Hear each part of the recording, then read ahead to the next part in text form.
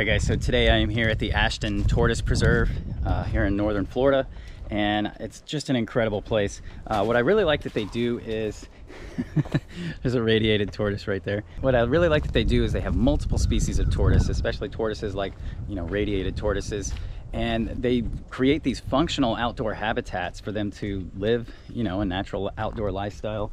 They do have covered areas for when it does get cold. It did just get cold here within the last few weeks. But what's really neat is these tortoises have the ability to wander around in large, spacious enclosures and really live their best life.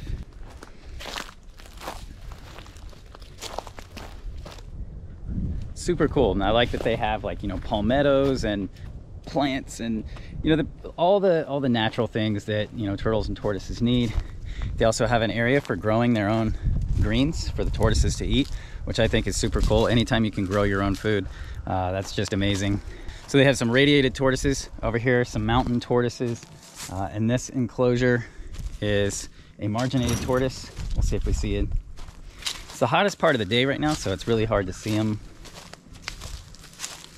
But as you can see, these enclosures just, you know, they just go on, and it's a really cool place. I'm super thankful they were able to invite me here. So about how many radiateds would you say are in here? I have in here right now 7 adults and then 8 juveniles.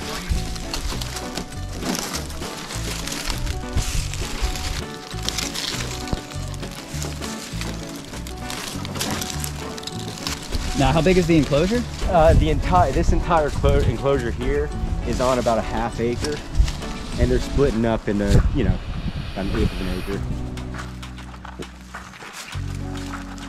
So these all came from different sources? No, same source. Okay. Or they were in the same confiscation. Okay. So I don't know, like we're thinking they are unrelated though, and we're taken from different sources from the wild. Right? Yes. Yeah. They left the belly scratch too. He's eaten probably, but yeah, they're probably, I would say, the most social tortoise species we have. Them and the rest of Really? I mean, they're long tracks. Oh yeah. What do you have, 3 males and 4 females? Yep. No, 4 males and 3 females.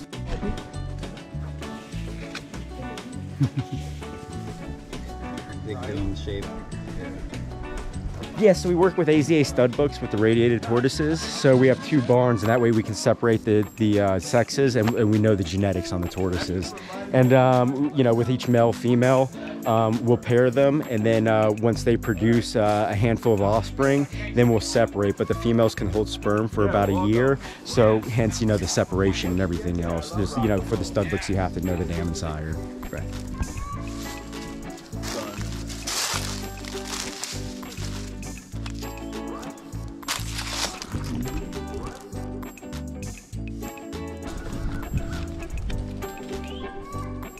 Juvenile radiated tortoise. And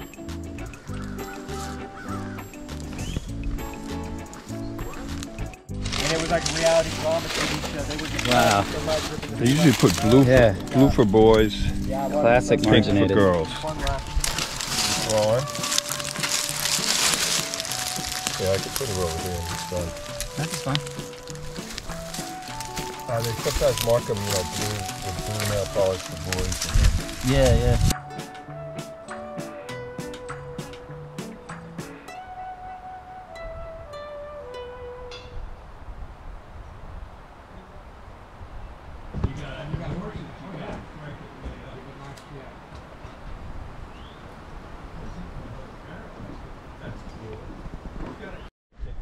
All right, so over here is George, the yellowfoot tortoise, enjoying some food. He's a big guy. It's a good sized yellowfoot. Look at that sculpted shell too. Wow. Yes, you know why?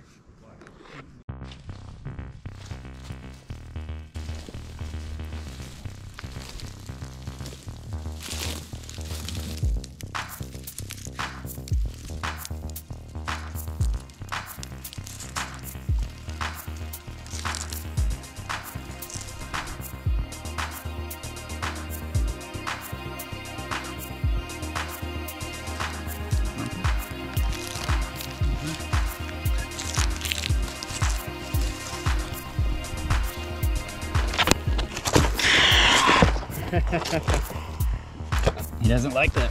I think he wants to mate with you. Is that a male? It is a male, yeah. Yeah, it's fine. Yeah. See if you can keep him on. Yeah, see if I can make him my friend. There you go. That's how you make friends. Yeah. There you go. Straight dogs to follow you home.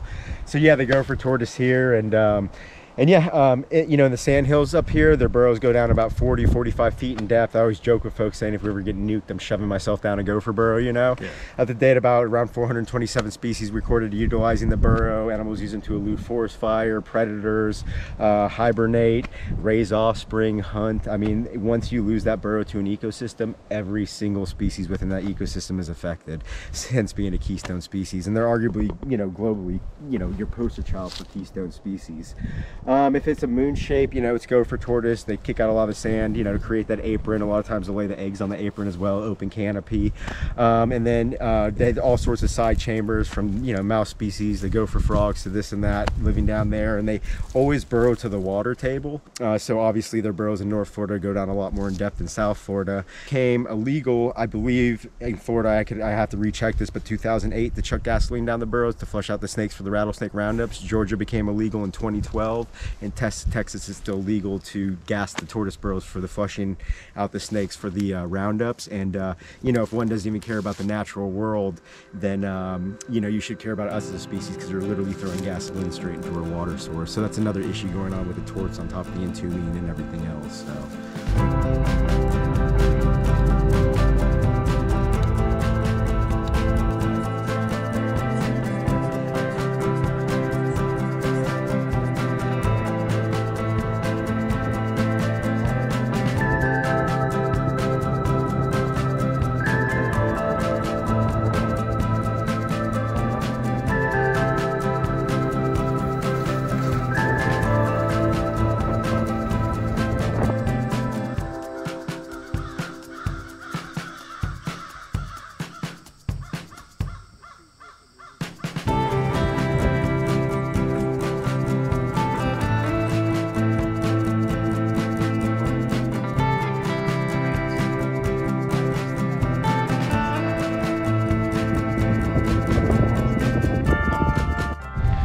So yeah, here we'll run fire through the field, and this is an invasive bahia grass right here. So like, you know, your animal species, we planted some longleaf pine through here, but your animal species making it through here have less of a survival rate than making it through endemic growth. You know, birds of prey, terrestrial predators can spot the juvenile animals moving through pasture grass a lot better than you can your wire grass, which we have growing up there. And then these mounds are pocket gophers? Correct, yeah. These mounds of dirt right here are pocket gophers, and they're referred to as ecological engineers. They almost look like a guinea pig from a horror movie or something, but they create underground subway systems. So these systems you see on the surface are moles, and these guys are pocket gophers. And I would argue they're a keystone species as well as the gopher tortoise, and they say they serve as a safe refuge for animals to move across pasteurized systems from wooded area to wooded area. And then they also once again, the word ecological engineers, they're always kicking up sand from underneath the surface, bringing it to the surface and bringing up nutrients, and the wind will disperse the nutrients. And then they're always killing plants by covering them up, but also allowing for new growth to occur as well. So yeah, once again, extremely important for the environment. Keystone species, I would argue, maybe not as much as the gopher tortoise, but still play a big role.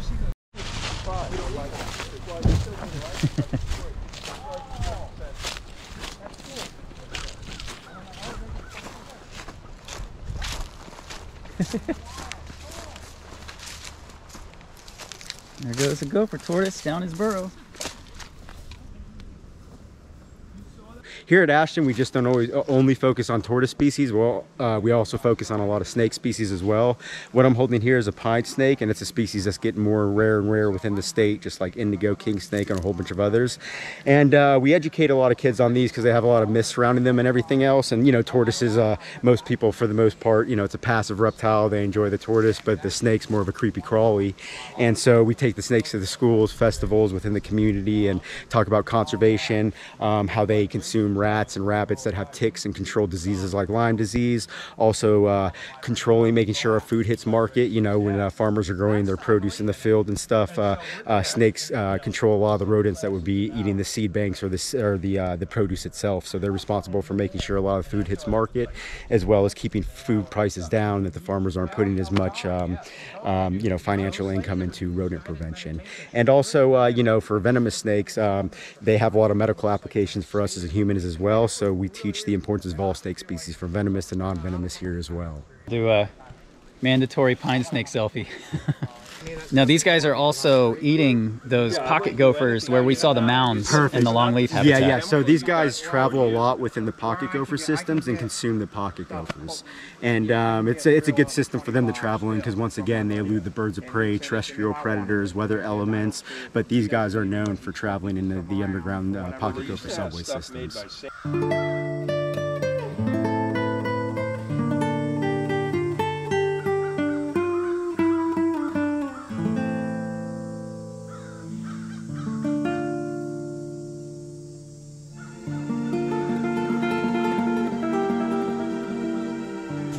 All right, thank you guys so much for watching this video. Like, comment, subscribe. Tell me what your favorite tortoise was you saw in this video. I'll see you guys next time. Take care. Peace.